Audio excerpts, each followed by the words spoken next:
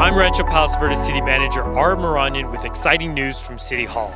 The RPV City Council voted on April 5th to approve a Memorandum of Understanding with the Palos Verdes Peninsula Land Conservancy to purchase another 100 acres of open space from a private developer in Portuguese Bend. The multi-million-dollar acquisition would result in the historic expansion of the 1,400-acre Palos Verdes Nature Preserve. The city would partner with the Land Conservancy to co-buy and manage the Lower Filiorum and Plum Tree properties located above Palos Verdes Drive South. For more details on the land acquisition, watch the April 5th City Council meeting on RPVtv or on the city's website at rpvca.gov. On the city's website, residents can sign up to receive city information and updates. Let's stay connected and remember, we are RPV together. Thank you.